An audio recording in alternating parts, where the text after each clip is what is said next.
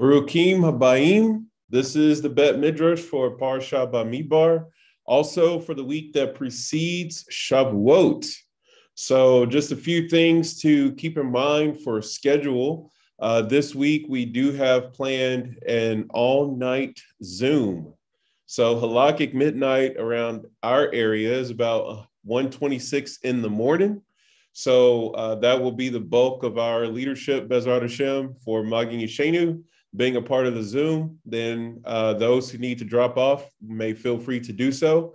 And for those valiant warriors who will still press through the night, no shame or shade to anyone who decides, I'm going to go to sleep. That's totally fine. But we will have people available via Zoom. Bezrat Hashem Strictly Torah will be with us, and we will go all night. So we will be using the Arizal's Tikkun Leil Shavuot, which is brought by Rabbi Palvanov. May he live and be well. So if you don't have that book, we can get you the information so that you can purchase it. Don't know if you still have time to get it, but if you can, please do so. If not, just be a part of the festivities, have some cheesecake, and then get ready to turn up. So if you have been a part of Rabbi Roskeen's, may he live and be well, his email communication list, you can see that they're having all sorts of events this week. A little jealous, but excited for them nonetheless. One of the big things they're doing is having an ice cream party. So a few years ago, we decided, the small group of us that were studying all night, we decided to have our own little ice cream party at our house. So I encourage everyone to do an ice cream party. If you can do that, that is something that's totally awesome to do as well. Plenty of coffee, take your breaks, break it up intermittently with whatever stretching and things that you need to do. But just to encourage everyone, we will send out the Zoom link, Bezrat Hashem, sometime around Havdalah, because there's a special Havdalah to go into Shavuot. It will be over the Kiddush. So that's the way we're going to transition from Shabbat into Shavuot, which is also a Shabbat day, but it's a Yom Tov Shabbat. So that means you can cook on it. So, but other than that, all the Shabbat rules apply. So today, or tonight, I should say, we're going to switch it up a little bit because I want to get more into Ruth. I also want to get more into the Shavuot, like really just everything that's going on with that, and to dovetail just a little piece of the Yerushalayim, the city of Yerushalayim drop that I did not get to share. Also, some beautiful commentaries about what it's like being a convert and how determined we have to be, and what we have worked through, what we're working through now, and what we are working towards is it's all beautiful. And if anyone has had the opportunity, I really encourage it because it feels like a big shift for the times that we're in. It's called the Geula Summit, and it's hosted by Shifra Hannah Hendry with gateofunity.com. So I don't know if anyone knows of who she is, but may she live and be well. She is basically a Torah teacher of today. She's a motivational speaker, lots of different things going on. But the reason why I wanted to just take some time to just mention this and encourage everyone to tune in, because Rabbi Trugman Shlita was one of the panelists on there. And many of the speakers bring out such beautiful insights that I think are very transformative, not only to our thinking, but also to our very being. And Rabbi Trugman, what he brought down about the journey of the soul and things like that, and about what we're facing in the world right now, especially preceding the arrival of the Mashiach, very encouraging. It's like it's good to have your marching orders, because if you don't have a focal point, sometimes it just gets lost, like your way just gets lost in all of the drama and all of the hurts and the pains and the heartaches and the sicknesses, which, by the way, I got sick over the weekend after Shabbat. So that was a doozy, but Baruch Hashem, all better now. That's why my voice sounds like this. So I apologize for it not being completely clear. Hopefully everyone can still comprehend everything. And with that being said, that was my introduction. Let's recite the Birkat HaTorah. So page 16 in your Siddur.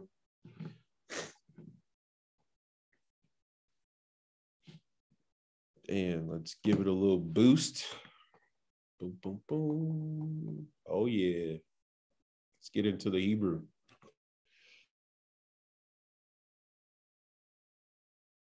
Kiddushanu b'mitzvotav etzivanu la'asok b'divrei Torah. Ve'ha'arevna Adonai Eloheinu et divrei Torateka befinu ufi amka Beit Yisrael ve'niyeh anaknu ve'etze'enu ve'etze'e amka Beit Yisrael. Kulanu yodea shmeka ve'lomde Torateka lishma.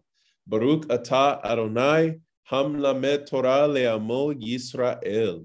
Baruch atah Adonai Eloheinu melech haolam, asher bachar banu mikol ha'amim, ve'natan lanu et Torato. Baruch atah Adonai noten ha'torah. Mashiach now.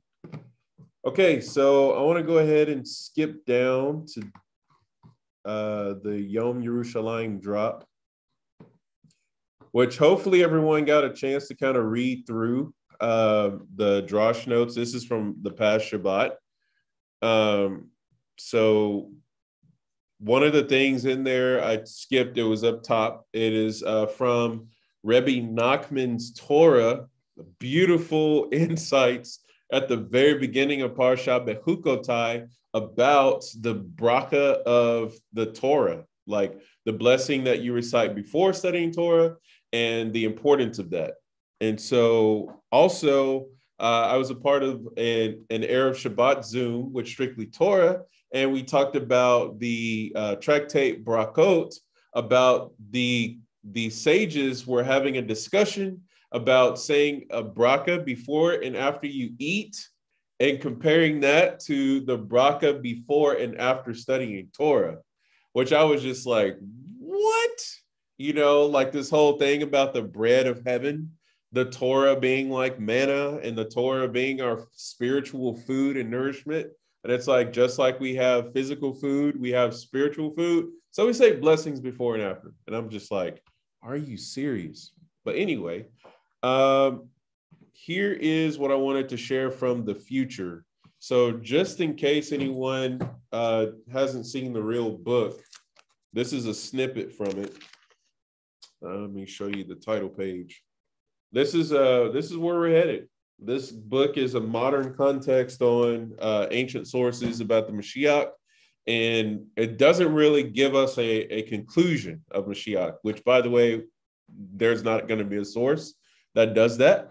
Even the Besorah itself doesn't give us conclusive information on the Mashiach. It gives us a lot of things that we need to know, but it says, especially in the writing of Yochanan and John, if we were to try to write it down, books cannot taint it. There's not enough books to do it. So, and they were writing on parchment back then. So, yeah, so that's crazy. But anyway, what is important about this source is that it gives us context. So as we see things play out, we have what I prayed for us all this past Shabbat, the eyes of Mashiach, so that we can see things fall into context. Like we talked about the prophecy of the children of Israel coming in to the land on iron birds. And we were talking about the airplane being the thing and what that would look like with different airlines saying, you know, who's making Aliyah to Israel, you know, bringing Hashem's children home, you know, those kinds of things. It says that the nations will carry us on their shoulders back to our Father as a gift. And it's like, instead of being a carry on, why don't I just carry you on with me, you know, kind of thing. So anyway, all these different things. So it says in chapter 11 that Yerushalayim is the spiritual metropolis of the world. That's the title of the chapter. what I loved about this is, for me, I always think about the fancy cities of like Atlantis, Wakanda, Asgard. You know, I'm a big comic fan over here. But anyway, I think about all those cities, and those are like fragments of Jerusalem. It's like what Jerusalem is supposed to be. It's a city that's going to heal. It's a city that expands. All life flows from it. It is the spiritual light and beacon to all of creation, you know, and so all of the superheroes reside in Jerusalem, namely the Kohanim, the Leviim, and the Israelites. We're supposed to be a light to the nations, and the tree of life that grows from the flowing river that comes from the throne of Hashem through the temple, that's going to have sprouting and blossoming leaves are going to heal the nations. So all of these different things that are going to be an outflow from this holy city. And we're already seeing a glimpse of it now in the physical, because the way that people are being so drawn to Israel, and what happens to a person at the Kotel wall, to be more particular. So anyway, that's a little drop just on the title. So I want to talk about this right here. It says the prophet is telling us that this mountain is different from all other hills and mountains the world over. So, you know, I think of the Manishana, you know, why is tonight different from all other nights? Well, why is the Mount of Jerusalem different from all other mountains? Which, by the way, it even just flashed into my head in the whole mystical thought of Greek mythology known as the Mount Olympus. I find it very interesting that Jerusalem is built on a mountain. And if you have seen the temple video where it takes you through the tour and the tunnels and all of that, you see that the actual temple was built on an uneven surface, like at the peak of the mountain, so that the foundation stone that's sticking out is the tippy top of Mount Moriah. It's like, it's so crazy. But anyway, so it's like, again, all of these sci-fi things, some of them may be more real than not, I guess, I don't know. But all of these give us pictures of what are, they're like fragmentations of the actual reality, because we should know that the only true reality is Hashem. So therefore, when Hashem sets up his headquarters, places his name somewhere, that's a statement for the ages. If you really think about, like, Hashem, out of all the places in the world you could have put your name, you said right here, Mount Moriah. All of the patriarchs stopped at this place and was just like, this right here, this is the gate of heaven. They didn't say that about any other place. So just a few things there. So it says that throughout history, people have worshiped their idols and false gods upon high mountains and hills. However, once the Mashiach comes, only one mountain will have any status in the world as a place of worship and spiritual growth. And that is Har Moriah, Har HaMoriah. And it says the mountain of God. Rashi in his commentary to this verse points out that metaphorically speaking, mountains and hills always represent great miracles that took place on high mountains throughout Jewish history. Think of one of the main ones. It's already right here, Eliyahu, Mount Carmel, with the whole prophets of Baal. That was a big thing. The giving of the Torah 40 days after leaving Mitzrayim, which are 49 days, not 40 days. It took 40 days for Moshe to be on the mountain to get the sapphire tablets. Got a little ahead of myself. Excited. And by the way, in the Geula Summit, one of the things that was brought down is that there are healing remedies to all of, or not all, but a lot of our physical ailments, like mental imbalances, physical disabilities of different kinds, that they have found remedies by using crushed sapphire. Now, think about that for a second, because When did we get healed from the golden calf? When the sapphire tablets were crushed, that was the beginning of our healing. So a whole process ensued after that. But the start of the healing process was the breaking of the tablets, which, by the way, is likened to the death of a righteous man or a righteous person. And namely, I always think about Mashiach Yeshua because his body was literally broken for us. No broken bones, but his body was broken. He was pierced, just like the tablets, by the way, were pierced. If you read about the sapphire tablets, it says you can see all the way through them from one side to the other, no matter which way you turn them. And this is one of the coolest things about Mashiach and his resurrected body is he walked around with the holes in his hand and the hole in his side. Even so much so that Teoma, aka Thomas, was able to stick his hand in there. Could you imagine that, we use a yod to read from the Torah scroll, which yod is arm or hand. Imagine if instead of using a yod to read from the sapphire tablet, we used our hand. It would be like we're sticking our hand into the side of the Mashiach, which, by the way, the sapphire tablets represented Mashiach. That's why there's two of them. That's why they're the weight of a mikveh. They included the spirit of the law with the letters of the law, and they're the connection that we have through the Zadik to Hashem. They floated, and they were words of life. They suspended death and the Yetzer Hara, the evil inclination. All of those things were wiped out. The angel of death had no power over us as long as those sapphire tablets were intact. But they got broken, which, by the way, we were never going to go into exile had those sapphire tablets did not get broken. So had the tablets not been broken, we would have never gone into exile. So it's an interesting thing, too, because when we understand Mashiach ben Yosef is not the conclusion of salvation, it's the beginning. He is the beginning. He starts the process of bringing us out of exile, taking us out of death into life. And then from that process, we begin to build and build and build, getting a spiritual path ready for Mashiach ben David. It says that in the Kol HaTorah is the source that says Mashiach ben Yosef only comes to reestablish the Davidic dynasty. So he sets up the throne, as it were, for Mashiach ben David. So he's not trying to do a whole new thing and take off on his own and all this kind of stuff. Follow me, don't follow all that Jewish stuff. That's not the MO for the Mashiach ben Yosef. So anyway, all of this being said, there's a lot of things that have taken place in the past on the mountains. But when the Mashiach comes, those things are all going to culminate into Yom Yerushalayim.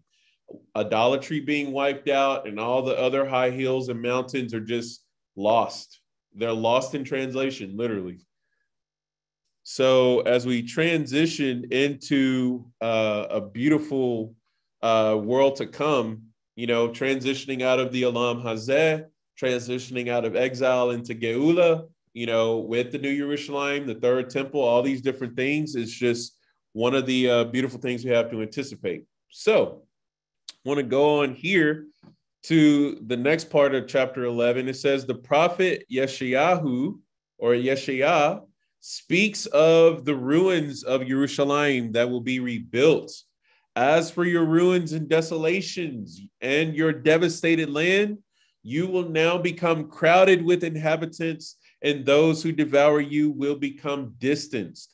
Side note, we talked a lot about this on Shabbat, and especially if you've gotten to read any insights and articles on Yom Yerushalayim, you see Yom Yerushalayim now is continuously being filled with inhabitants and is no longer in ruins, i.e., the prophecy of Yeshayahu has already come to pass.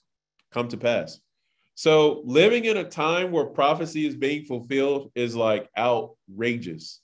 This is another reason why if you stretch out the timeline and kind of look at a conglomeration of years, maybe a decade or a few decades, you start to see how all of these wheels are turning. But if you're living day to day, it seems like nothing is happening. However, if you just take a look back on our life where we were last year versus where we are now, look at how much has happened. Look at how many eyes have been opened to the true Torah of Mashiach. And the regrafting in process and pushing away 1,000 years of what was that, or 2,000 years of what was that? I don't know. At least sometime after the end of the first century, that's when things started to get crazy. But anyway, things are happening. It says Rashi comments on this phenomenon by explaining that Jerusalem before the advent of the Messianic era is going to be so full of inhabitants that there will not be enough room to build houses for everybody. If you travel to Jerusalem today, you can't miss the constant building of new apartment buildings all over the city. I travel with students to Israel a few times a year, and I'm still astonished by the incredible speed at which beautiful buildings are erected, when just a little while before, all that could be seen there was an empty lot. If you live in Tejas, it is crazy. I almost want to start mourning for our trees, because the plots that you see that are like, oh, look at all this field and meadow, beautiful places for cows to grave. It's like a sign goes up and a construction company comes in and they clear it all out. And you're like, oh my gosh. So all of these different things that we see in Jerusalem, like the effects are actually rippling out, especially over here in where we live, because it's just like wherever you go, there's construction somewhere. It's like perfectly good highway. Let's rip it up and let's build a new one.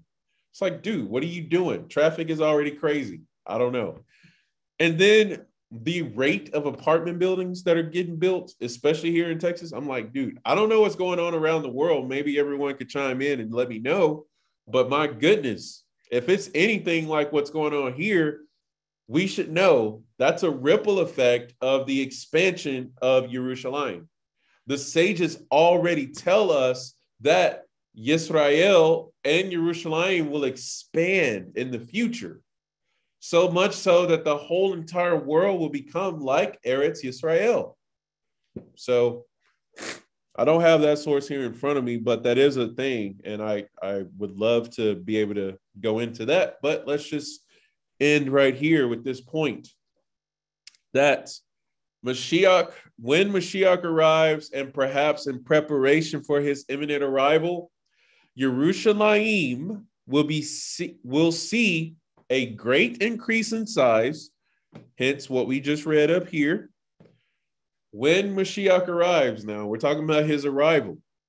As one would expect, so the greatest city in the world, which will be the focus of every nation's attention before and after Mashiach comes. Slika, wasn't it just a few years ago that there was a big upheaval because some declaration got made that Jerusalem is the capital of Israel?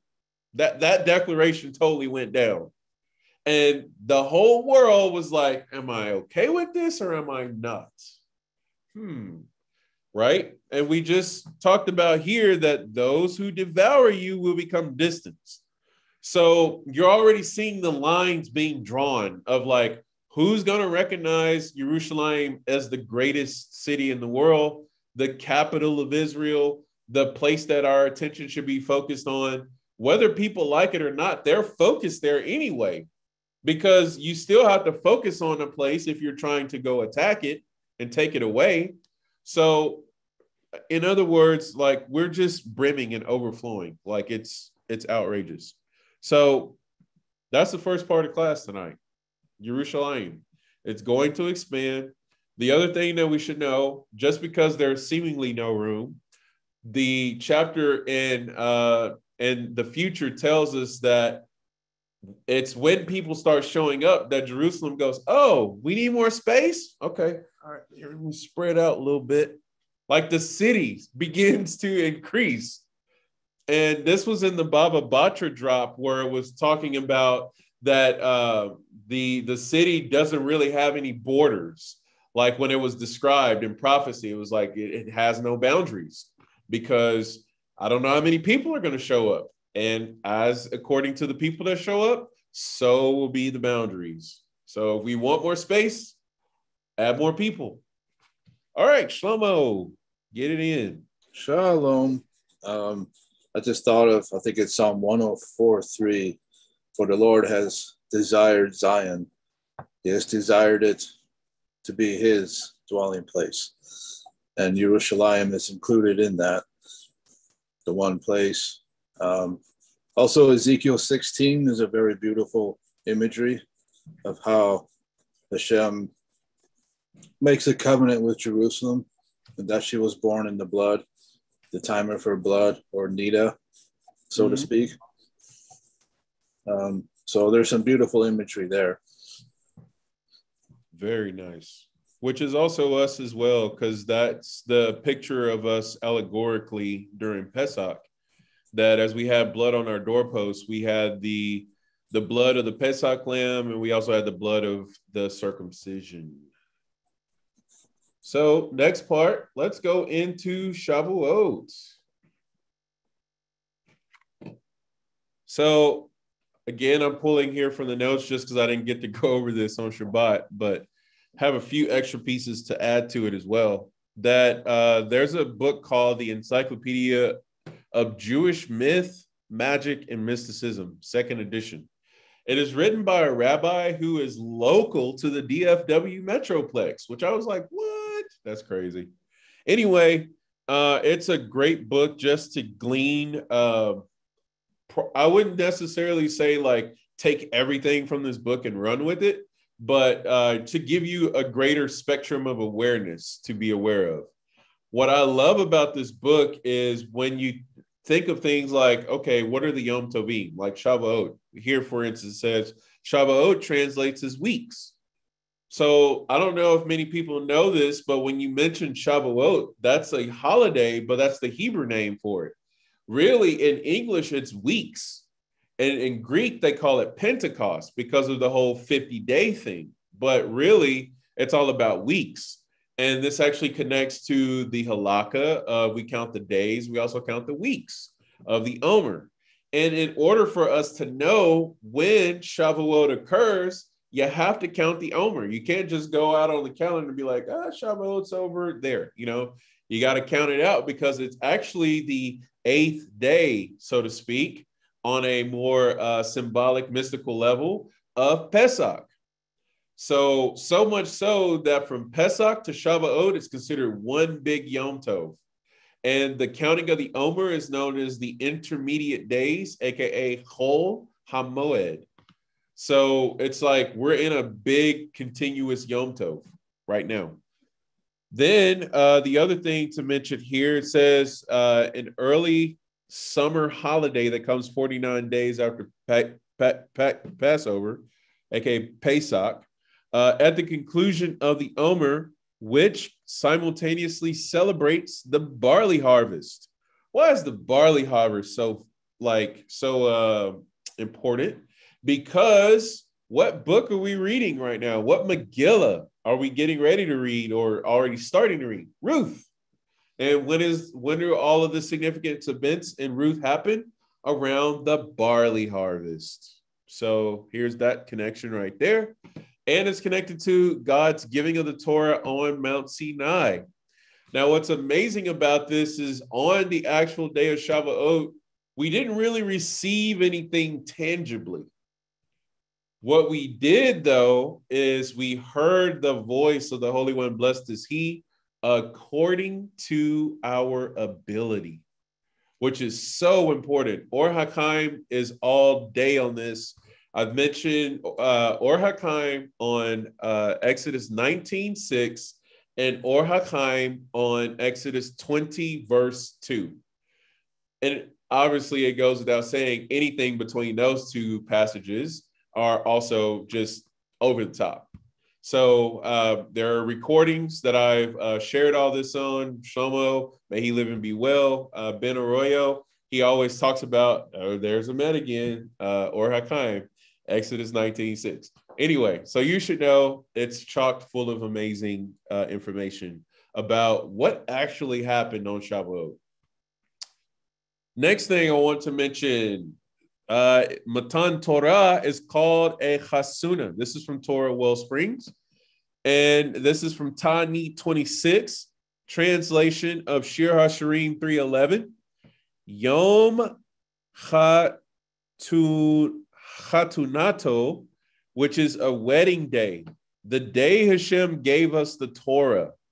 So all of the aspects, customs, halakha of a wedding, which is chasuna in Hebrew, or chatuna, is a combination of chatan, which is the groom, and kala, which is the bride. When you put chatan with kala, you get chatana.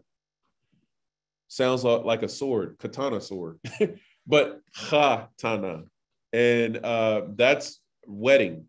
That all derives from the giving of the Torah. The Torah, giving of the Torah is like a big wedding celebration. So it says that the day Hashem gave us the Torah, therefore many customs of a chatuna resemble matan Torah. Matan is the word for to give, and it's also the root of matana, which means gift. So the Torah was given as a gift. And one of the things that you do at a wedding is you give gifts to the bride. And you also give gifts to the couple in general, because one of the big mitzvot of a wedding is to gladden the bride and groom. So there are many accounts of sages who used to do, like, for lack of better terms, party tricks, like they do dances or they sing songs, to bring joy to the couple. And for 7 days, we should look for a reason to eat bread so that we can say the 7 blessings with the bride and the groom. This is why a Jewish wedding happens for 7 days, in antiquity anyway. You celebrate it for 7 days. And if you think about the 7 brachot, which is the Sheva brachot, you would have 7 sevens, which is like the counting of the Omer and all of the different 7 symbolisms that are connected to the time that we're in right now. So anyway, just to bring all these things up. Also, Seder Hayom elaborates on our obligation to attach ourselves to the Torah. Always attach yourself to the Torah. He writes, Hashem loves us because of our forefathers and because of his love for the precious, perfect Torah that he implanted in our midst. So before we continue, think about this for a second. We know that our father is Abraham, or should I say our forefathers are Abraham, Yitzhak, and Yaakov. By fact of that alone, Hashem has already attached himself to us. Hashem goes, you are my people, you are my precious treasure, because you're the children of my precious people, aka Abraham, Yitzhak, and Yaakov. That's the 3-ply cord that is not easily broken, that has established Hashem back into creation and the oneness of God, the monotheism aspect of faith was established through the patriarchs. So the Jewish people are known as believers and children of believers. And through our belief, that is the showing of our faith. So we're justified by faith through our belief. We walk it all out. It's like this whole circle thing. So the next part to put on that is the fact that God gave us his Torah. There are many midrashim that break down the fact that since Hashem gave us his Torah, it's like a king betrothing his daughter to a man and then saying, I cannot afford to be apart from my daughter, so make a place for me too. So in other words, if you have the Torah, you have the presence of Hashem with you. Now, obviously, we got to break down what does it mean to have the Torah, because sometimes people have Torah, but they don't have Hashem because they just divorce themselves from faith. They just want to isolate themselves with esoteric knowledge, get worked up into trances and get spirit guides and do things that benefit them. It's called self-aggrandizement. If you are a person who wants to self-aggrandize yourself with the Torah, it actually becomes death to you. Did that which is life become death to me, is the way Paul put it? That's what it's talking about. So we have to understand that it's not just about having the Torah so much as how do we have the Torah? Again, connected to the patriarchs, and because the Torah was implanted in our midst. It says the Torah is I should have just read this. The Torah is the daughter of HaKadosh Baruch Hu, the King of Kings. Whoever will marry and love his daughter, Hashem will certainly grant him a dowry and a lot of money. Nothing will be lacking. Now, obviously, don't take this literally, but you can understand that there's a lot of richness that Hashem has given us with the Torah. At his right hand are pleasures evermore. Where did the Torah come from? His right hand. So there's a lot to really just kind of go into that, but I just want to stop there. And I read this Akdut passage from Shabbat. So that will conclude that part of class on Shavuot. So let me stop and check in here. I've just been going and haven't gotten to check in with chats. Okay, cool. So Shlomo ben David, may he live and be well, is dropping some juice here in the chat thread. So I'll take a moment to read it here. Stand by. All right. Another hint to the symmetry existing between the giving of the Torah and the creation of the universe is found in the mathematical structure of the first sentence of the Torah. In the beginning, God created the heavens and the earth.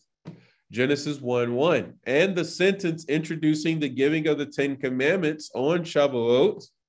And God spoke all these things, saying, Exodus 20, verse 1.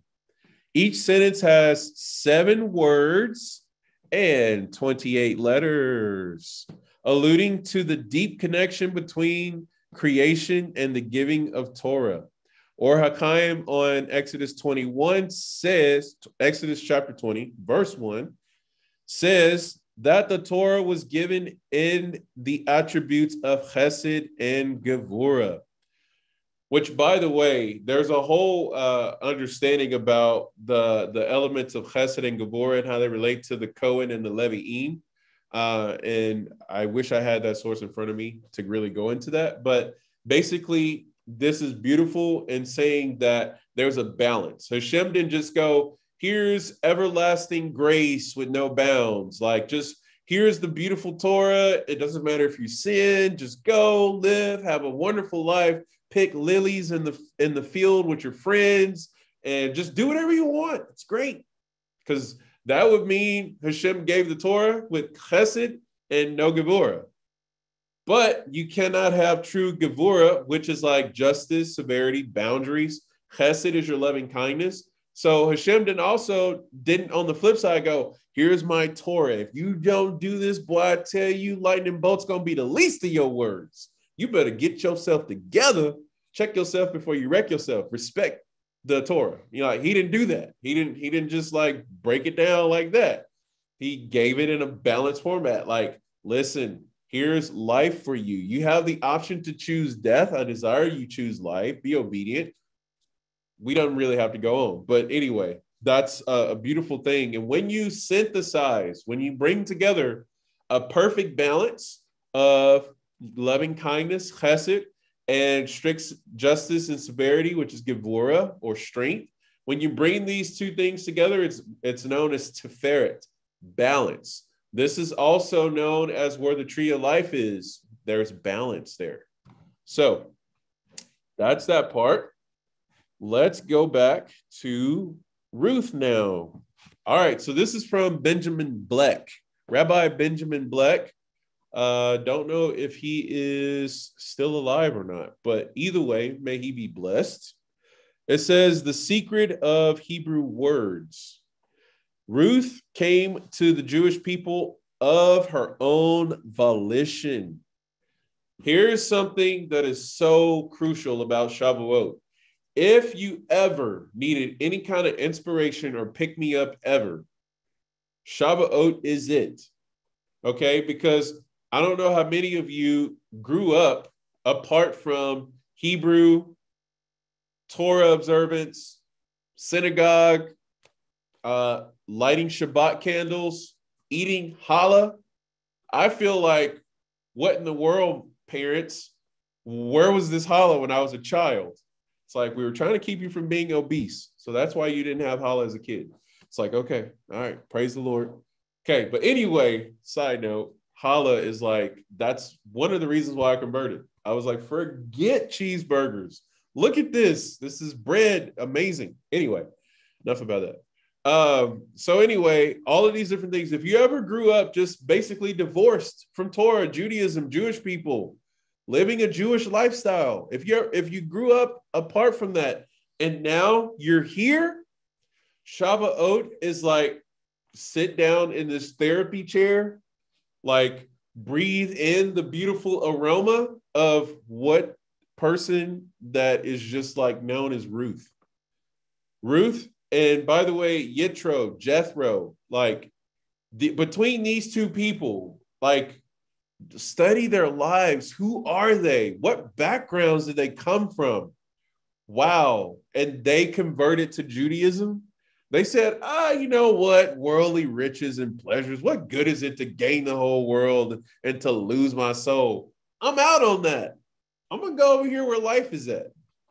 So anyway, this is crucial, which I want to stop right here and switch over to what who I like to call Ish Pela, a.k.a. Shlomo Ben Arroyo. Keep calling him Ben Arroyo. Ben Hillel. Shlomo Ben Hillel, what he shared with me. I'm like, boy, you crazy. Okay, check this out. So this is from an app called Yisheinu. I don't know if anyone knows. It's a free app called Yisheinu. So you can see the name right there. So look for that in your local app store. Okay, so let me see if I can make this thing full screen. How do I do that? Zoom in. Oh, now this button works. Okay. All right. So raise the head of the sons of Gershon. Also they. This is from this week's Torah portion if you live in the diaspora. Bamidbar. Yisrael is so holy. They studied this last week. We're just now catching up. They're in Parsha Naso now, which I have a Naso drop, Bezrat Hashem, to share from the Midrash Rabbah. So I'm excited about that one. But anyway, Numbers chapter 4, verse 22. Gershon is related to Garash, which means to drive away. The verse can be read. Stop for a second. I forgot to mention this. What happened to Ruth when Naomi was like, okay, my husband died, my 2 sons died, I have no more money, I am homeless. Let me go back to, yes, she did. She said it, Bethlehem. Naomi was from Bethlehem. So when we look at the birth of the line of the Mashiach, it started in Bethlehem. Because when Ruth and Boaz got together and gave birth to their child, that was in Bethlehem. King David himself was born in Bethlehem. And who else was born in Bethlehem? Mashiach Yeshua. Anyway, the prelude to all of that was Naomi was like, I'm out. Orpah was like, all right, see you later, girl. I can't say it's been fun because there's been a lot of death, but yeah, I'm out. And I'll give you a kiss on the cheek and I'll go away. Ruth, however, was like, no. You ain't going to get rid of me that easy. I don't care if I got to wait for you to have sons or progeny or whatever. You don't even have to have children. I'm sticking with you. Where you go, I go. What did Naomi do? Girl, get back. Go home. Go follow your sister. Go back to your throne. Did you know that Ruth was a princess of Moab? She was destined to be a queen of this royal city. known as Moab, which, by the way, this city had so much protection on it that when we were leaving the land of Israel, we were not to attack it. It's like, well, you can go attack Midian, but you better not touch Moab and you better not touch Ammon. So it's just kind of like all these different things. But she was driven away by Naomi. And Ruth was like, no, you can't drive me anywhere. You're out of gas. I'm going with you. So anyway, this is the significance of Gershon. It says the verse can be read, raise the head of the sons of those who are driven away, referring to people who are disliked and feel rejected from their society. The words also they means that they also contribute to their own sense of rejection by harboring a dim view of themselves. My gosh, one of the understatements from the Geula Summit is when you have a dim view of yourself, you welcome sicknesses, plagues into your life. You cover up your connection to Hashem, and it's hard to really be intimate with him. It's hard to really hear from him. It's hard to really navigate through these turbulent times. So the better we can be at not looking down on ourselves, speaking negatively about ourselves, and all these different things, the more vibrancy and health and light can be brought into our life. Anyway, side note, we add to our own rejection when we look down on ourselves, think, woe is me, I'm not good enough, I don't know if I can do this, I don't have the skills, all of those things. We start bringing all those are called negative thoughts and negative speech. So negativity doesn't breed positivity. I don't know if people know this, but two wrongs don't necessarily make a right. They make a left. Okay, so it says, this refers to Leah, who was less favored by Yaakov and who had low self-esteem. It was specifically from Leah due to her humble position and self-view. This is what I love about this insight.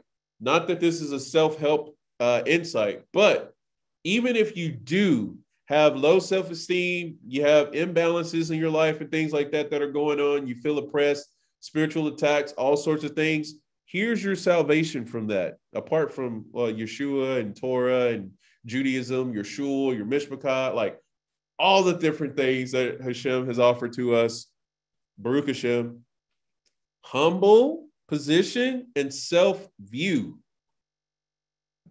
When you are putting yourself in a position of humility and saying, Hashem, I have nothing but you. I'm in dire straits. I'm in dire need right now. Psalm 113, what does it say? He lifts up the poor from the dust. Okay, so like all these different things start going on. This will like break through walls. It will bust through the rain clouds and bring sunshine in. But it has to be from a place of humility. This is why when we learn that the Mashiach says, if you are weary and you are burdened, come to me. I am lowly and humble. Take my yoke upon you. My burden is light. My yoke is easy. This is why Yeshua is talking like that, because Mashiach is known as the poor one, the humble one. And yes, it's connected to the one who is humble, poor, riding on a donkey. And according to Mar Secrets of the Redemption that I read from last week, I don't know if you can see this book, but it's from the Torah Classics Library. It's by Rabbi Mordecai Nissim. It talks about that the poor one is actually Mashiach ben David. I'm like, dude, you can't just drop that in there. Like, what are you talking about? Anyway, so because Mashiach ben Yosef is usually known as the poor one riding on the donkey. And if you've read the Zohar, it says, oh, yeah, that's Memtet, who is poor and riding on a donkey. You're like, wait, what? What is going on? Anyway, the whole takeaway from that is humility, releasing your burdens, casting your cares upon Hashem, that kind of thing, which is what Leah was actually able to do. How? Because she saw the dynasty of King David and Mashiach. She gave birth to the line of kings. She also gave birth to the line of priests. My gosh, you want to talk about being a blessed mother. It's like, oh, don't worry. You're just going to give birth to the future king and the future Cohen Gadol. Like just small things, don't worry. It's no little thing. Just, just keep crying. It's okay. It's like, what? And then not only that, she had the biggest portion of the sons of Yaakov. It's just like, wow. So again, a point to be fixed and focused on is very, very important. Such divine greatness can be born only from a source of extreme humility. This is also alluded to in the Torah's laws of inheritance. When a man has two wives, one liked and one rejected, this refers to Yaakov's two wives, Rachel and Leah. The firstborn son will be to the rejected one. This refers to King Mashiach from Kisfod Ha'ephod. Side note, Leah was considered rejected, but the son who was considered the firstborn, which namely is the Mashiach, a long way down the line, because the Midrash Rabbah tells us, Hashem says, I make Mashiach a firstborn. He comes from Judah, which is the son of Leah, and Leah was considered the rejected one.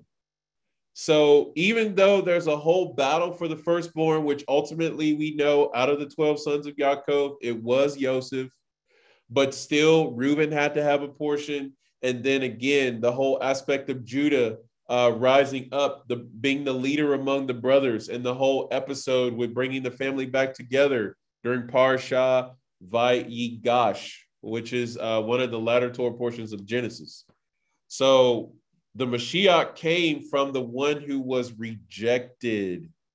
Is that okay? So I know I'm kind of going crazy over here, but that's what I wanted to share there. So let's go back to the secret of the Hebrew letters. Here we go. This goes on to say the Torah was given in the desert, not in the, well, go back. The book named after her is read on Shavuot, the festival of the giving of the Torah. So when we celebrate Shavuot, we read the book of Ruth, named after Ruth. So it says the Torah was given in the desert, not in the land of Israel, because it was meant not simply for the Jewish people, but for humanity as a whole. This is one of the crazy parts that religion is doing so much damage to us on right now, is we forget we as mankind used to walk in oneness. Remember this time before the Tower of Babel, where everyone spoke Hebrew to the point that they were able to build an multi-dimensional edifice that could literally take us into heaven so that we could think that we could fight with God and his angels? Which, by the way, I don't know what we were thinking as mankind, thinking, Tower of Babel, we don't want to get flooded anymore, so we're going to go up to Hashem and just let him know. It's just like, dude, it can turn you into a greasy spot. But anyway, Hashem was like, wow, I give you unity, I give you truth, and this is what you do with it.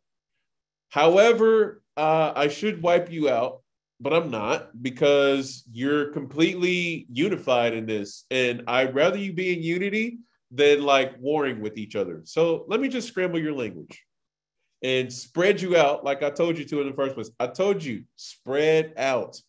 Noah's first son takes this portion. Second son, take that portion. Third son, take that portion. Split the world into three. Go do the whole thing I told you in Genesis chapter 1 and 2. Like, get busy. We're like, nah, we saw the flood of Noah. We don't want that anymore. We want to be disobedient, and we want to safeguard our disobedience. So we're going to build a tower, and we're going to let you know a piece of our mind. Anyway, that was life in reality before the Tower of Babel, scrambling us up to make religions, races, nations, and civilizations that are oh so contrary to God, a lot of them. And on top of that, Hashem's truth is hidden in it. This is why no matter what faith system or people group or language you go and visit, there's some fine thread of truth and Torah there. This is another part that makes the Geula Summit so beautiful, as a lot of the speakers that Schiffer's bringing on, I'm like, girl, are you sure?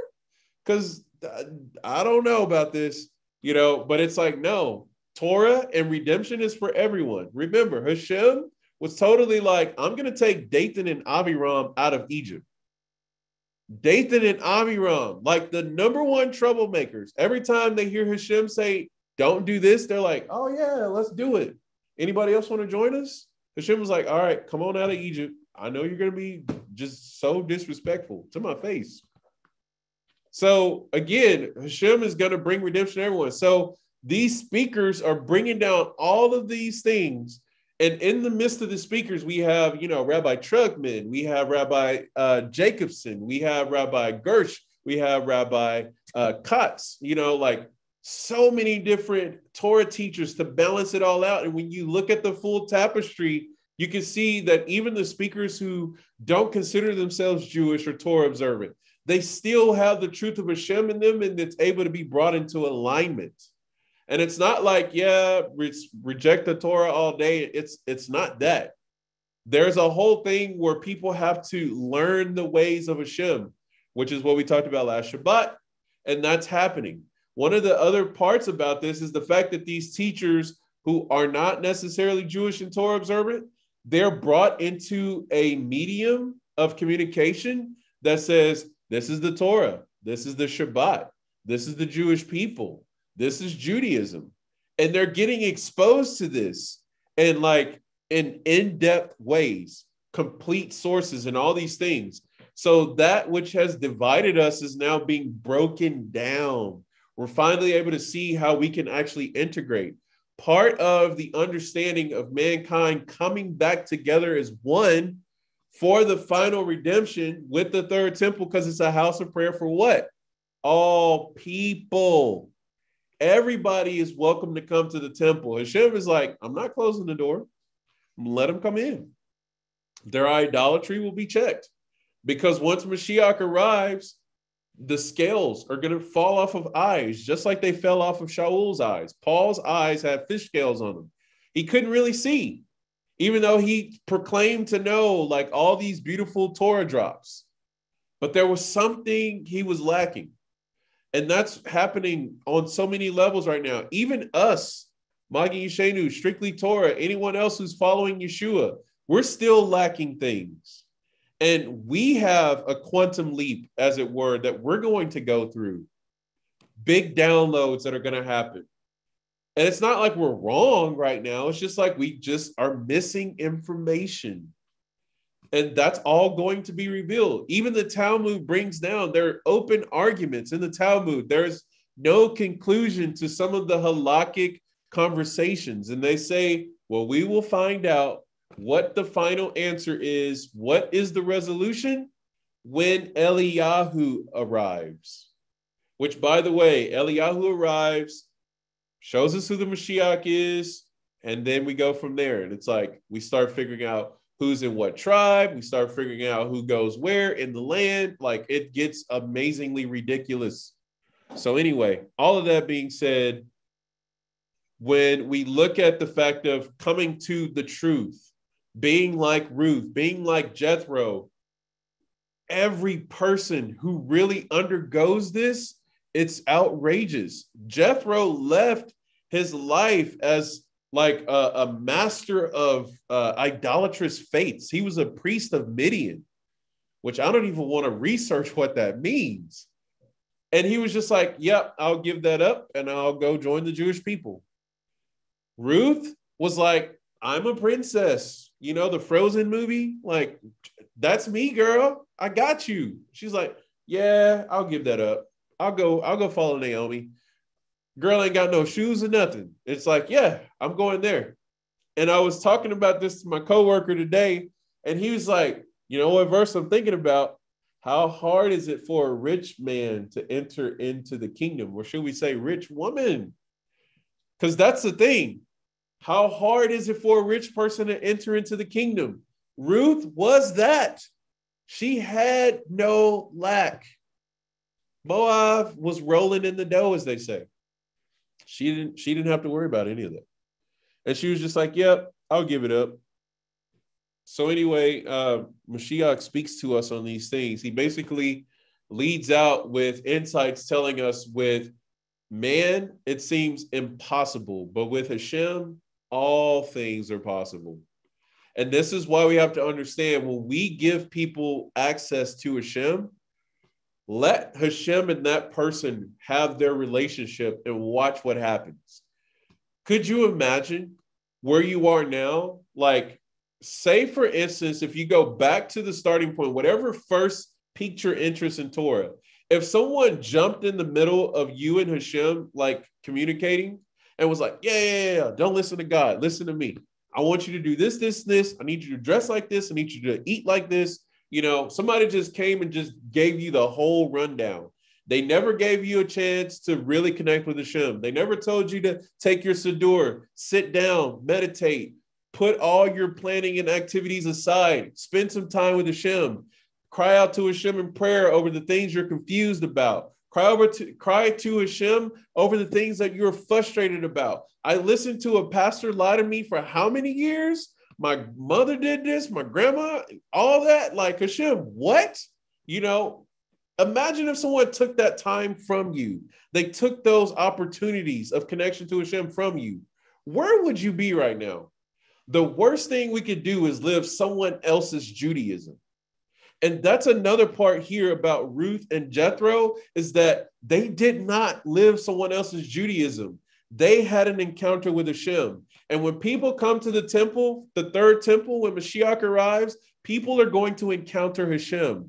And from that standpoint, that's where all the things happen. Yes, we want to be there to support. Yes, we want to encourage. Yes, we want to teach. Yes, we want to shepherd. Oh my gosh, look out for the pitfalls, all of this. But my gosh, let them and Hashem sit down and watch what happens. And that's the power of Ruth. Ruth had an encounter with Hashem. And here's the other thing. Rabbi Moshe, I believe it's Gertsch, he said it, and let me check my note real quick. He's one of the speakers on the summit. One second. Here it is right here. Rabbi Moshe Gersht. Gersht. Boy, talk about a hard last name.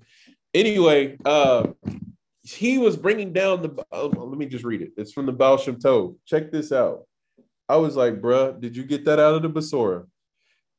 He says the Baal Shem Tov mentioned Mashiach must come to you first for Geula, for redemption. For you and then for the rest of the world. You have to have the Mashiach internally, and that's what brings the Mashiach to the external reality. I was like, bro, what? You remember this whole time while Mashiach was walking around, he went to people, was like, don't tell anybody about this. It's not time for me to be revealed yet. Wait till the resurrection before you start sharing all this stuff. This is just me and you right now. So that's the thing. Redemption starts with us. Mashiach starts with us. Are we experiencing Mashiach? Have we encountered it? Have we understood redemption? Are we entering into it?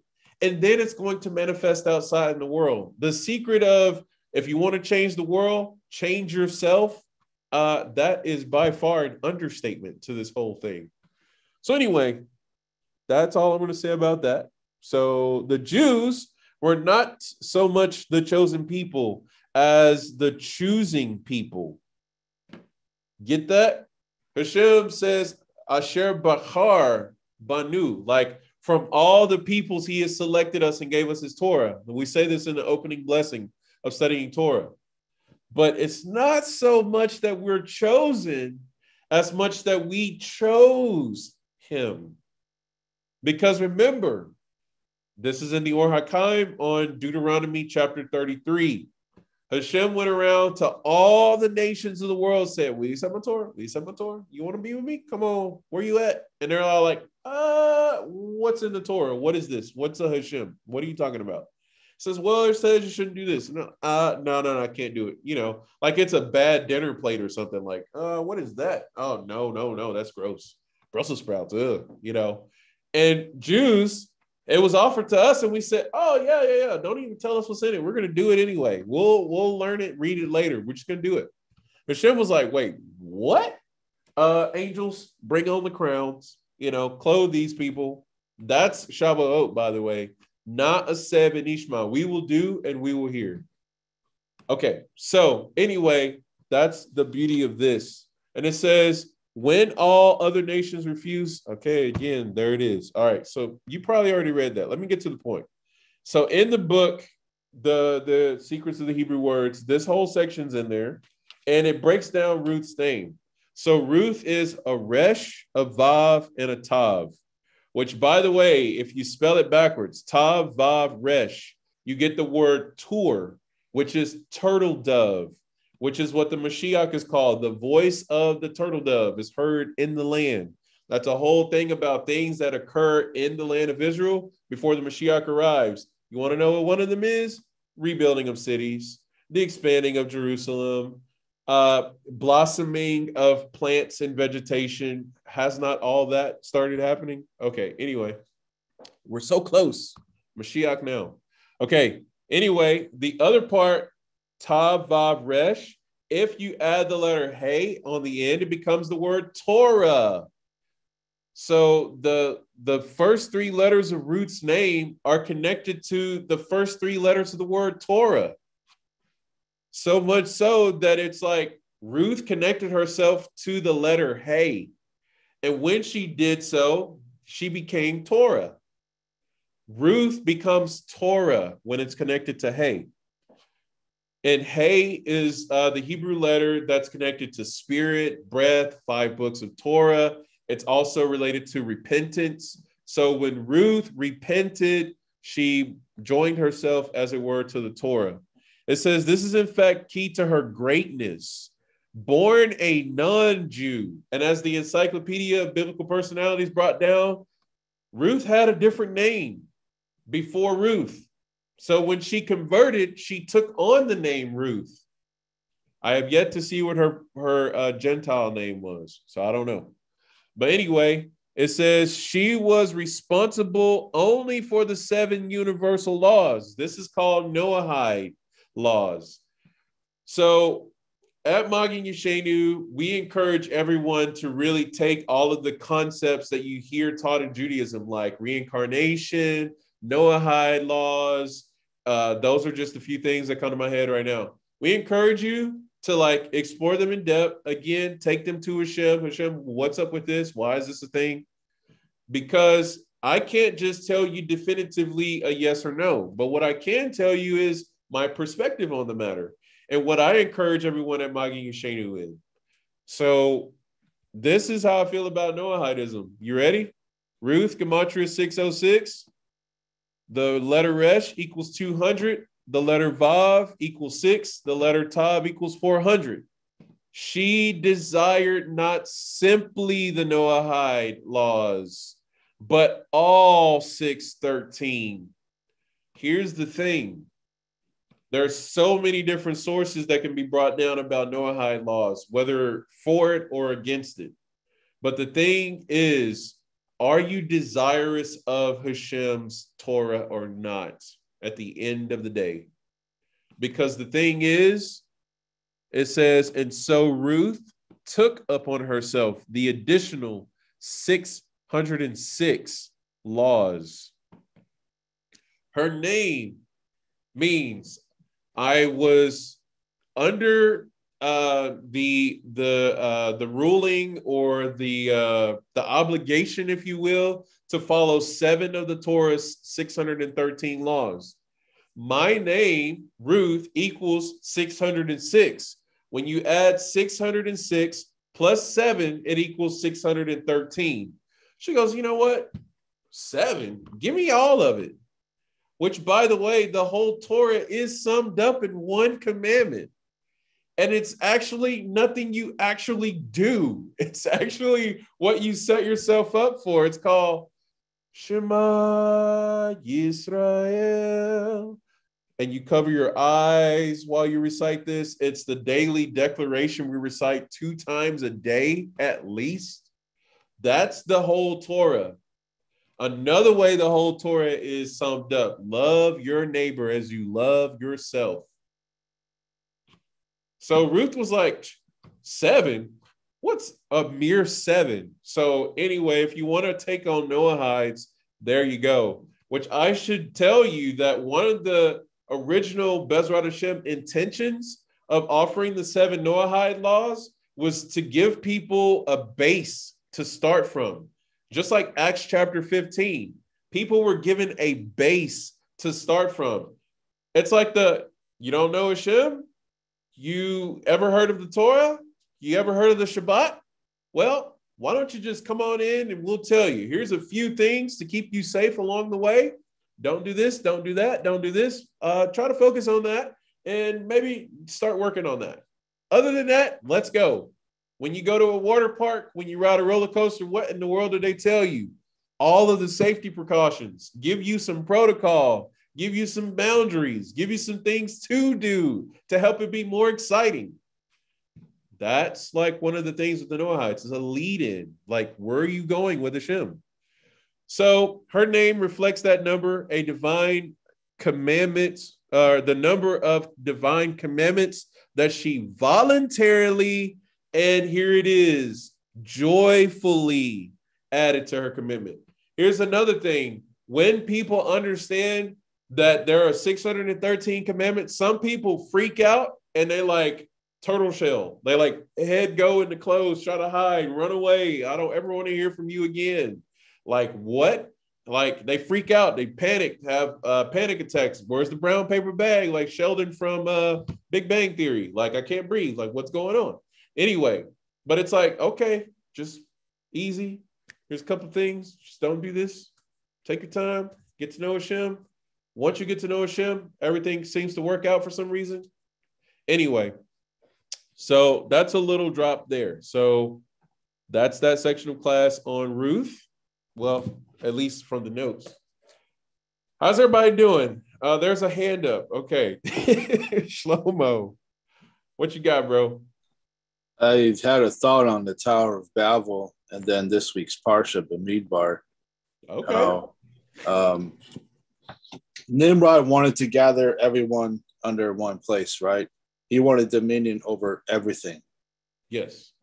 And so in an act of arrogance, he shoots an arrow, so to speak, up into heaven. And Hashem says nothing will be held back from them that they have imagined to do. And thus they were all scattered. But now we come to the giving of the Torah. And this week's Parsha, Bamidbar, where Israel saw the encampment of the angels around the Kisei Kavod, the throne of glory. And they said, we want to be arranged like that. Love it. And the Holy One, blessed be he, says, absolutely, do it. And they arranged themselves. Wow. And then the Or Chaim statement that everything is subordinate to the Shekinah because it is the place that is with him. Wow. Beautiful. This is the whole thing about the banners. Like when we read about how we encamped, like we see in this Torah portion, which is another beautiful shout out to the chastity of the nation of Israel, that we're able to know our lineage. We know who our parents are. We're connected to our parents. Now, we live in a broken world for sure. And there's a lot of us who have to deal with not growing up with our parents due to maybe death, chas v'shalom, or, you know, some have had that, you know, and made their memories be for a blessing. Or, you know, there's been parents who just like, you know what, I'm out. I don't want to raise this child. And they drop you off somewhere. You know, I am a child of, you know, my dad wasn't with me as a child, and I spent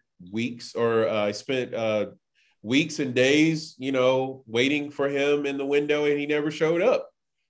Think about how scarring that is to a young man, and it's just kind of like, wow, but in this parasha this week, we see our families, we see the power of that, we see our place, the incredible Talmud, may he live and be well, is one of our Avengers, aka Mikhail Nicholson. This is his Torah portion. It's also Shira's Torah portion. Kola, may she live and be well. It talks about how you find your place, your order in creation in this week's Torah portion. It's like this beautiful concept.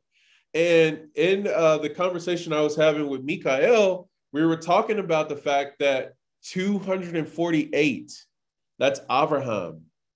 And Abraham is our father. When we come into Torah, we come grafted into the family. We now have a dad. We know who our dad is, which is powerful. Think about who Abraham was. Anyone would be like just so blessed to literally be his child. Like, could you imagine Father Abraham raising you up from a baby? Like, what is that? And that's what we have as the Jewish people. But anyway, he was bringing that up about 248, Abraham, your place, your family. And I was like, there's a source somewhere that mentions that there are like 248 columns or around that number, depending on the Torah scroll. That a Torah scroll consists of 248 columns of Hebrew text of the Torah portions. So the 5 books of Torah written on parchment ends up on a scroll of a kosher animal that was sacrificed, and there's about 248 columns in there. And in those columns, they feature what is known as a Torah portion. Everyone is born into a particular Torah portion. So when you find your Torah portion, you find your place in the family, is what happens. And it's this beautiful thing that when you have a loving family, you have people that have gone before you and that are coming after you, and what you do is meaningful. You matter to someone. How much does that change your life? How much does that change the way you think? How much does that change the way you act? And so these are some of the few things we learn in this Torah portion. So I want to read from the book of Ruth from the Artscroll Tanach series. I don't know if anyone has this source, but I want to go here to the push away chapter 1, and I want to pick up around verse 17. So it says, "Where you die, I will die. Where you are, and there I will be buried. Thus may Hashem do to me and more, if anything but death separates me from you." So this is Ruth chapter 1, starting at verse 17. And it says, "When she saw she was determined to go with her, she stopped arguing with her." See, here's the thing. If you are like a person who is a convert, or you're just checking out Judaism, or you're like, people don't know you and you're like trying to look in and see what's going on, you're what's known as sus. Like, i.e., like, what are you doing here? What are you trying to accomplish? Are you really in or are you out? I'm not sure, because the whole history of nations and Judaism hasn't been so pretty. It's like, well, I'm sorry to tell you, times have changed. Well, no, I'm happy to tell you, times have changed. People don't just want to go kill Jews anymore. People want, well, there's still pockets of that in the world. Bezrat Hashem, it gets erased and blotted out, because the best way to end anti-Semitism is teach Torah to the nations. Well, guess what? There's a lot more of the nations going, yeah, teach me some Torah. Come on, man. Are you scared? Like, you got to kind of be a little hype about it. But either way, no matter where you fall in the spectrum, there's arguing that kind of happens. Like, I'm not so sure. It's like they want to see some proof. My Havruta was looking at me like our first meeting, like, okay, so there's a lot of obvious things about you, Sir Amet, that, not to judge a book by its cover, but based off of what you told me about your background and how you live now and what's going on, well, and then we started learning together, and it's just like, oh, well, go on, tell me more, and this is the thing. This is what we have to do. You have to be just like Ruth, just like Yitro. It's like, argue with me all day if you want, but are we going to daven? Are we going to study the parsha? Are we going to engage in halakha? You start talking like that, you start really walking in those things, mouths just close and eyes just open and books open. And it's just like, okay, well, I was wrong about you. I'm not going to apologize twice. I'm sorry. What was that? Told you I'm not apologizing. Those kinds of things. Anyway, being a little crazy. But seriously, we have to we got to push through some things. We got to fight. And we have Shavuot that teaches us this. So check this out. On the arguing here. Okay, so the two of them went on, and this is verse 19. And the two of them went on until they came to Bethlehem. I just love hearing that. They went to Bethlehem. They left the place of exile and came to Bethlehem. It's like, wow. Okay, anyway, so two of them went on. The commentary says, and they went, the two of them.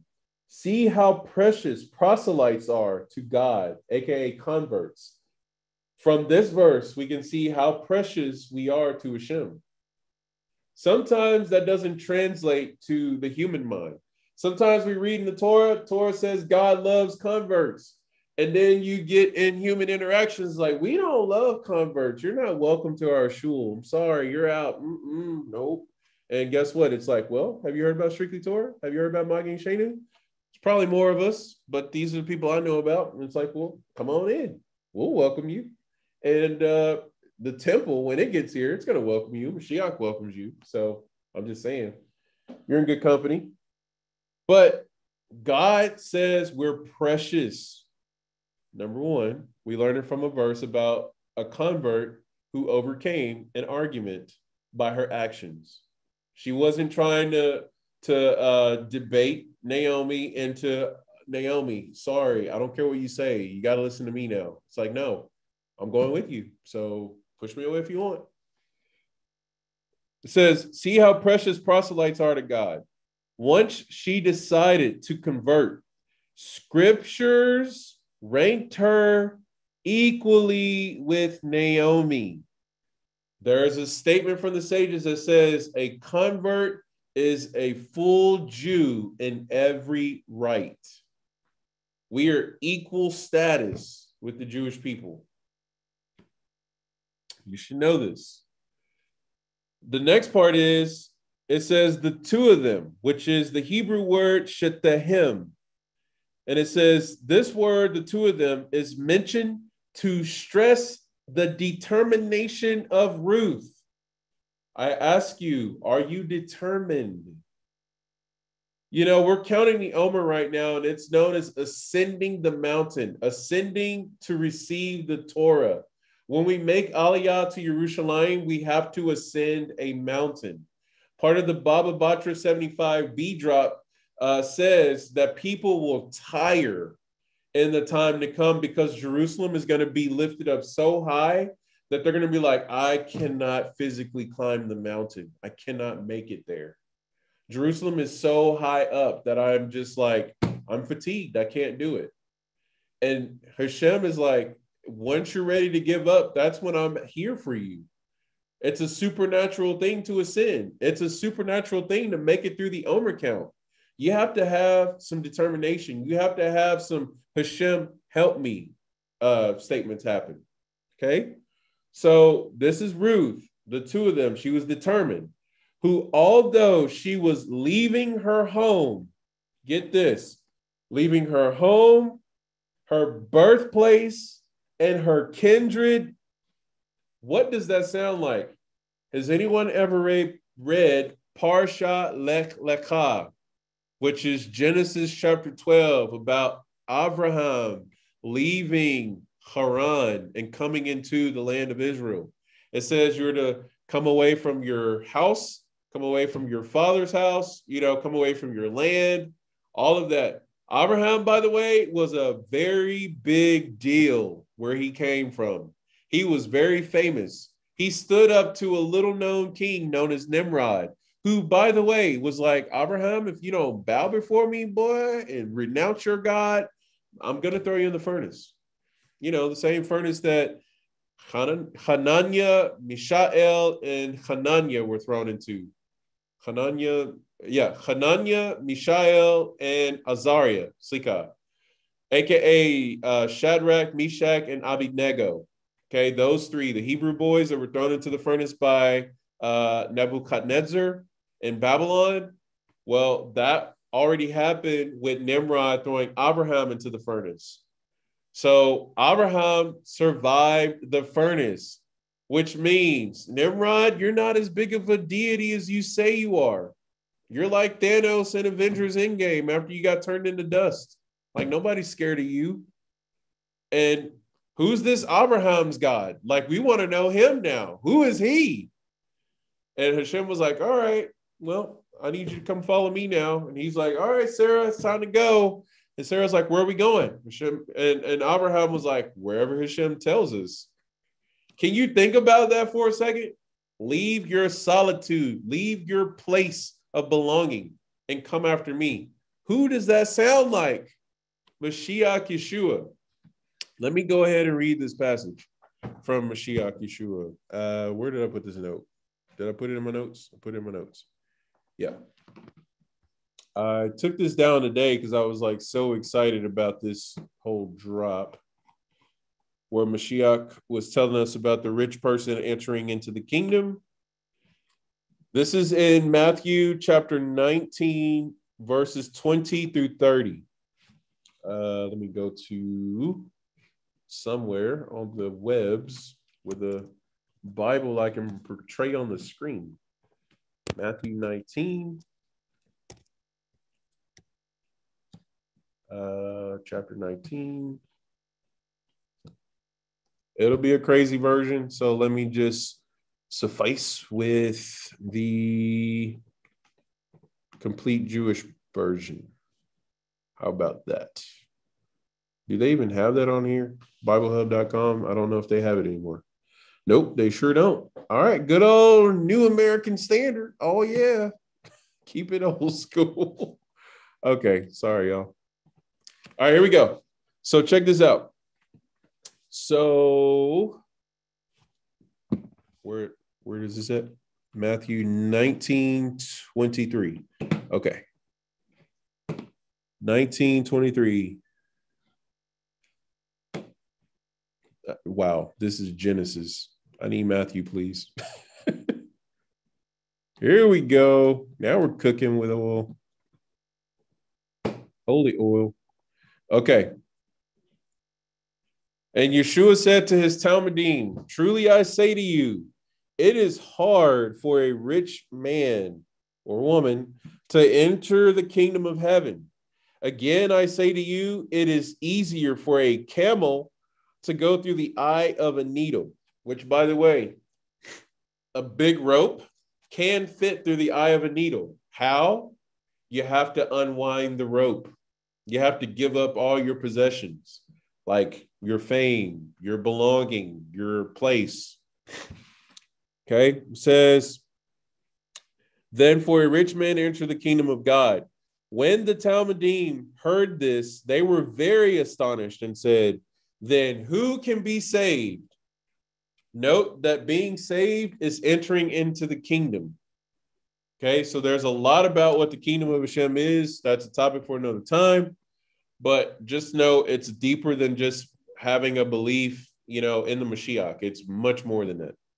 It says, and looking at them, Yeshua said to them, with people, this is impossible, but with God, all things are possible. Here's the point of bringing this up. Verse 27, then Kepha, which is known as Peter, Shimon, said to him, behold, we have left everything and followed you. What then will there be for us? And Yeshua said to them, truly I say to you that you who have followed me in the regeneration, when the Son of Man will sit on his glorious throne, which, by the way, the regeneration, the resurrection, post-resurrection, throne of David type stuff, when that occurs, you shall sit upon 12 thrones. He's speaking particularly to his disciples. And it says, judging the 12 tribes of Israel. Big statement. It says, and everyone who has left houses, here's where it applies to us. Everyone who has left houses, brothers or sisters, father or mother, children or farms for my sake, for my name's sake, will receive many times as much and will inherit eternal life. But many who are first will be last, and the last first. This is mentioning to us that in the world to come, that, you know, there is, all right, Lila Tov, I'm not sure who iPhone is, but Toda Rabbah. Okay, but yes, in the world to come, people who are on top, like, you know, people who are doing evil and prospering and things like that, like they're the wicked people who are prospering, those kinds of things, people who are exalting themselves and pushing Hashem away, those people may seem to be on top of the world now, but in the world to come, things will change. So just a little information to what is promised to us when we give up things. So going on to say that she marched on with the same strength of soul and purpose as Naomi. Also, they went, the two of them, just the two of them alone. They didn't even wait for a caravan. So I want to go back a few Shabbats ago where I was talking about the pilgrimage to the temple. Because the festival of Pesach, the festival of Shavuot, and the festival of Sukkot are each holidays where we actually are supposed to travel to the temple. All Jewish men who are of age, which is bar mitzvah and above, or 20 is the age of accountability, and above, you're supposed to go make aliyah to the temple. The thing is you're traveling so far that you're in a caravan. You're with a group of people. There are other people leaving their homes to go to Jerusalem.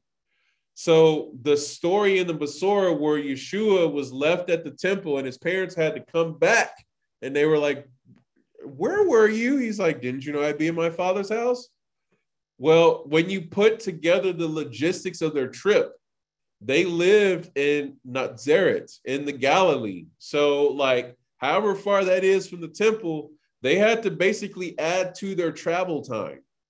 So I can only imagine with Naomi and Ruth, two women who were poor and destitute at this point, leaving from Moab to go back to Bethlehem. That's kind of a little dangerous, a little precarious, you know, and they're traveling together. So it goes on to say the Al-Sheikh deduces from the fact that Shetehim, the two of them, ends with the masculine mem instead of the feminine noon. That the two were afraid to travel the dangerous roads of Moab alone, and they disguised themselves as men. Ad Bo'ana Beit Lechem, which is until they reach Bethlehem, at the time which they discarded their disguises. Wow. Al-Sheikh brings down that, okay, obviously this is dangerous. Two poor women traveling alone. Well, if you look at the text, it actually alludes to the fact that they actually disguised themselves. They dressed as men to keep themselves safe. So this is that time where the movie of Mulan just comes right in with a roundhouse kick and was like, remember that time there was a lady who dressed up like a man so she could save her family? You know, like, there you go. Anyway, so that's that. And then it says the journey to Bethlehem was a profound emotional experience for Naomi. She recalled the scenery and paths that had once been her own and which she and Elimelech had renounced 10 years earlier. So here's the crazy part. So Ruth is going through a big transition, a big transformation, and Naomi is reliving painful memories simultaneously. Ruth is in a state of joy. Naomi is in a state of brokenness and sadness. We've mentioned this multiple times that the Zohar brings down one part of my heart is crying and pain and sadness, and the other half of my heart is crying and joy and exuberance. And so this is the full spectrum that we're called to be in at all times. If we really live in a life with Hashem, that there's going to be the ups and downs. It's the full spectrum of happiness and gladness. It's a time for joy. It's a time to mourn, all of those brought down in Ecclesiastes.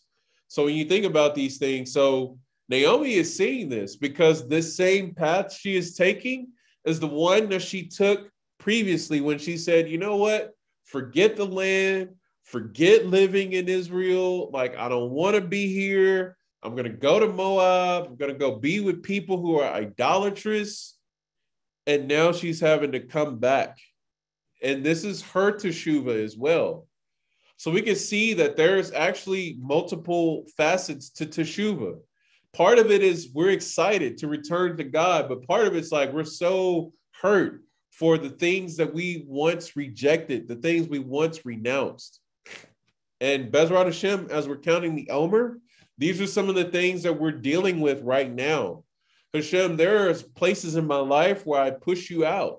I spend more leisure time than I do study or prayer time or time to meditate, time to go be out in nature, go be with my family, all these different things. These Omer counts are helping us deal with character flaws and things that we need to rectify and refine within ourselves so that we're ready to encounter Hashem. Because if Naomi or Ruth didn't deal with these things on the road, they would not have been prepared to engage with Boaz. So that's where I'll end it there for that. And then let us go ahead and count the Omer, and we'll conclude with the Midrash Rabbah on Parsha Naso. So I'm going to bring up the counting of the Omer. And if anyone has the Omer app and would like to share the meditation with us, or if you have Rabbi Trugman's book and would like to share, please feel free after we count. So I'm going to put the Omer count on the screen, and then we will get underway. All right.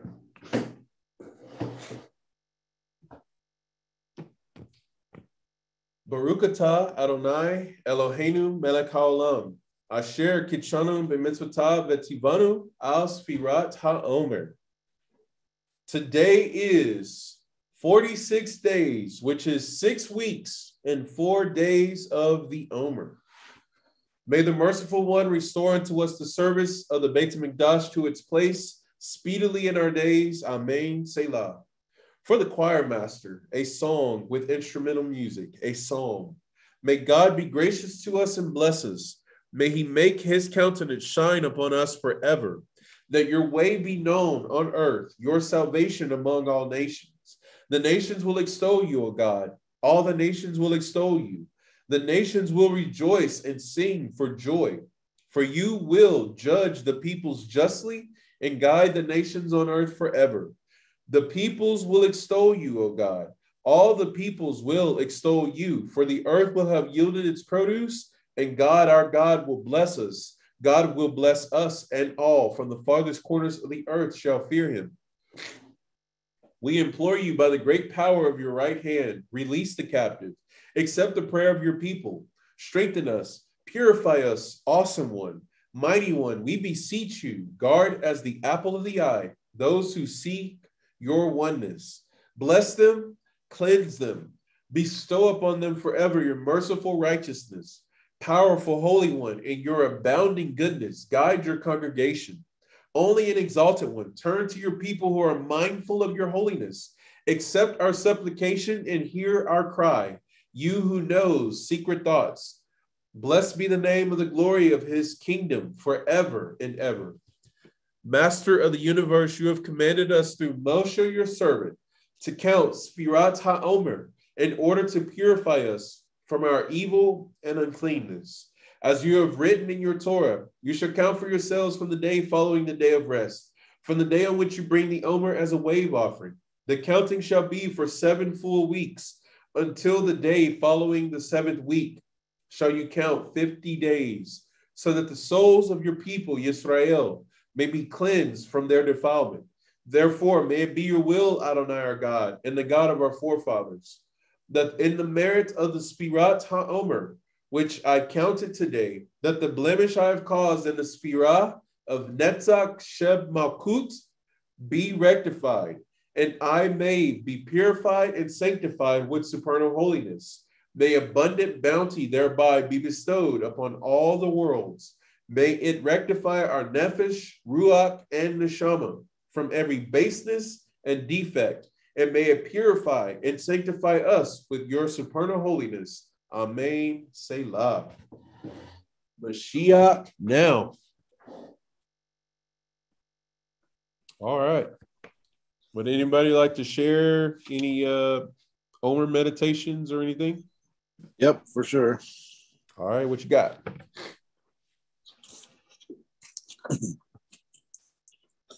And again, it is 46 days, which are 6 weeks and 4 days of the Omer, Netzach of Malkut, victory within kingship, trust, confidence within lowliness. God will reign for all eternity. Exodus 15:18.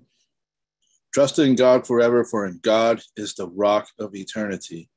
Isaiah 26:4. For the king, trust in God and in the loving kindness of the Most High, that he should not falter. Psalm 21:8. David was in dire straits, but David strengthened himself in God, his God. 1 Shmuel 30, verse 6. And on this 46th day of the Omer, Moshe ascended Mount Sinai in preparation for the receiving of the Torah. Crusaders massacred the Jewish community of Neus, Prussia, in 1096. Israel captured Quinitra, Syria, in the Golan Heights in 1967. Spiritual meditations for the day. Every person has their own personal challenges and trials. This is, of course, especially true with those who take on leadership positions. The difference between success and failure in many cases rests on one's ability to stand up to pressure. Only those who have confidence in themselves and the righteousness of their cause have the steadfastness to stand up to any and every test. Yet, ultimately, Judaism teaches self-confidence can only go so far without true reliance and trust in God. Far from being a sign of weakness, trusting in God gives a person incredible strength to persevere and be victorious. Knowing that God stands with us through everything is one of the most comforting feelings we can have as we wade through the waters of life. Netzach Malkut is an awesome time to reign and strengthen our innate sense of self-worth, while at the same time fortifying our faithful trust in the Master of the universe. King David was challenged throughout his life, and though he did not lack self-confidence, he appealed to God for his assistance in every situation. The Psalms of David reflect the pinnacles of triumph as well as the depths of despair, and yet, through it all, David constantly and consistently expresses his ultimate trust in God. Questions of the day. How do I deal with adversity when it comes my way? Am I able to reach out to God and ask for assistance when needed? How can I tap into my own inner strengths in order to overcome challenges? What is the appropriate balance of self-reliance and trust in God? Which side of that coin do I find myself on most often? How can I more properly balance out that equation in my approach to life? And those are the historical events and the spiritual meditation for the day. One other thing I've been doing is I've been reading from Mashiach Yesharim. Beautiful. Especially with Pirkei Avot. It goes without saying the weekly parsha and our daily prayers. You know, one of the cool things about, you know, the prayers that we recite constantly is always being able to look at them with new eyes and to really hone in on a particular line or a particular verse of any of the prayers that you recite. And for me, this week has been Psalm 145, where it talks about close to Hashem are those who call upon him, to all who call upon him in truth. You know, and it's just been like a wave for me being in the whole Geula mindset and mentality, you know, of desiring the whole entire world to really know who they are in Hashem, which is really amazing. Each of us are a spark of Hashem. That means like literally when all of us are gathered together, we get to see Hashem, you know, and it's like finding that peace in us that's our true being, our true self, you know, and that gets covered up a lot by, you know, things that we're not able to do and, you know, things that we wish we could do, you know, things we're frustrated or excited about, you know, all these things. But anyway, that's just something really cool with this week of Malkut, that as we're going through all these aspects, this is where it really gets down to like really who we are, you know, what are we doing with ourselves, you know, in the aspects of, you know, when it boils down to all that we receive, all that we've been through, what are we going to do with it? Which is cool that you think about the ascension of the Mashiach. He left us by ourselves to count this last week of the Yomer. So with that, I know you got Mesalat Yesharim, so please keep going. Yeah, when you were talking there, I was just reminded of this week's rumination since I have the opportunity. The focus of redemption is not individuals, but community. We are redeemed into a community. Yes, salvation may seem on the surface an individual act, but what are we brought into? This is one of the core teachings of Judaism. Love it. You're brought into a community of people that will support you, that will be there, but at the same time, you'll be held accountable. Amen. You know, when you do something out of bounds, you know, individuals are redeemed, but individual redemption should never be seen as the good news. We are meant to be part of a redeemed community. The message of the good news is often presented to individuals outside the redeemed community. Because it is laudable endeavor, biblical faith is often viewed as personal faith, quote unquote. While it is true that personal faith exhibited in personal obedience is a hallmark of the believer, it can lead some to think that redemption is all about the individual. The Torah is about community. It was given in the presence of an entire nation, after all. That's right. Most of the commandments of the Torah are in the Hebrew plural, not the singular. We have not been called into an individual relationship with God. We have been personally and intimately called into a relationship that is best described as a family, which is the point you were making all along. Yes, sir. And that family is called Israel. Yes. To be absolutely clear. Sisters, aunts, uncles. Yes.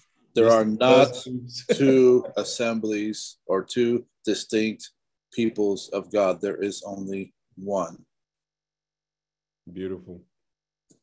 Shaul makes this point in Romans 11 and Ephesians 2. He is very clear on this. Some Messianics have a problem with this, and I've noticed it over the years. And this is where they run into trouble, especially when it comes to the performance of mitzvot, because what you're really doing is you're excluding yourself from the community.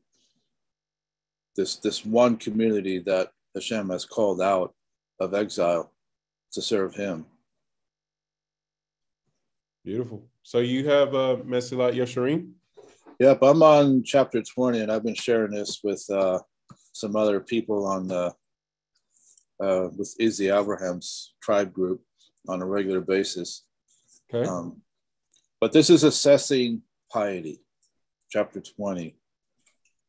What needs to be explained at this point is how to assess the nature of this kind of piety. This is a matter of the highest importance. You should be aware that in actuality, this is the most difficult aspect of piety because of the subtleties involved. And the evil inclination readily finds an opening into this domain. Therefore, one finds himself on very dangerous ground here, for there are many good things that the evil inclination may reject as if they were harmful, and many sins that it may turn into important mitzvos. In reality, one must fulfill 3 requirements to succeed in this assessment. You must have the most truthful of hearts. In other words, you got to be willing to turn that microscope inward and allow yourself to be seen, to be transparent before Hashem, because he sees everything. He knows the hidden things. I mean, what are we praying in Ana B'Kolach? You know the secret thoughts. Yeah. Can't hide from them, that's for sure. You know, I mean, inside of my front cover of my Siddur, know before whom you stand.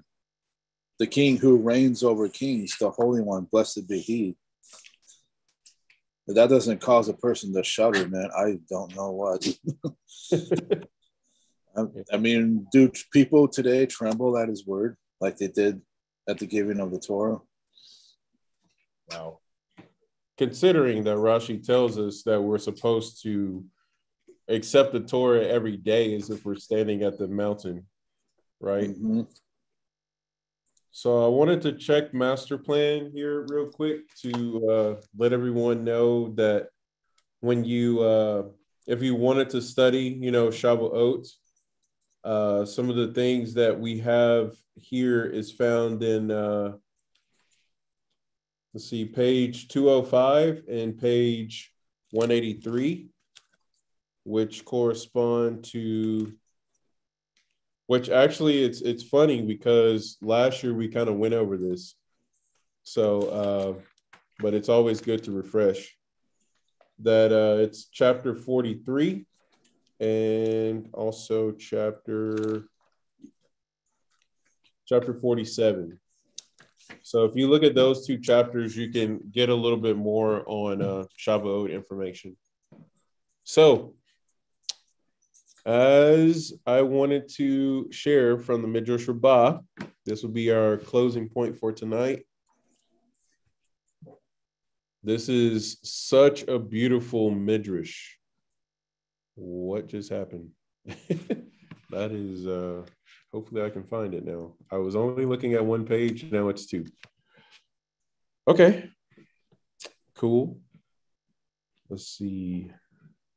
So this is in Parsha Naso, and this is talking about, see, I don't really know what it's in the verse. There's a passage about a person who sins and all this kind of stuff. So right here, I think, yeah, this is where I'm going to start.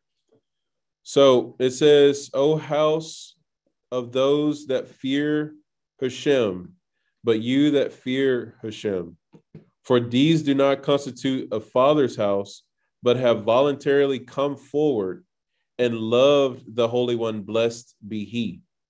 The Holy One, blessed be he, therefore loves them.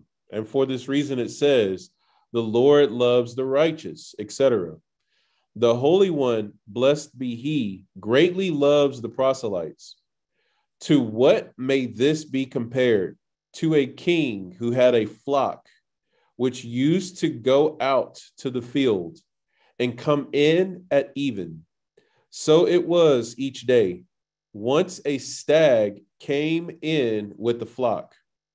He associated with the goats and grazed with them.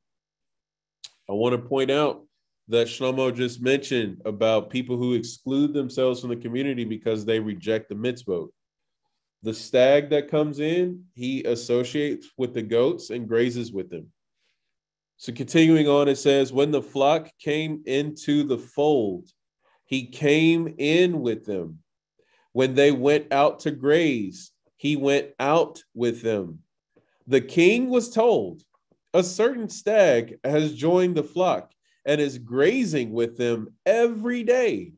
He goes out with them and comes in with them. The king felt an affection for him. When he went out into the field, the king gave orders. Let him have good pasture, such as he likes. No man shall beat him. Be careful with him. And they're bringing down Shoker Tov. They also say the good shepherd. They say, let him have good pasture, such as he likes. No man shall beat him. Be careful with him. When he came in with the flock, also the king would tell them, give him to drink. And he loved him very much. The servants said to him, sovereign, you possess so many he-goats. You possess so many lambs. You possess so many kids. And you never caution us about them. Yet you give us instructions every day about this stag? Said the king to them, the flock have no choice, whether they want or not. It is their nature to graze in the field all day and to come in at even, to sleep in the fold. The stags, however, sleep in the wilderness. It is not in their nature to come into places inhabited by man.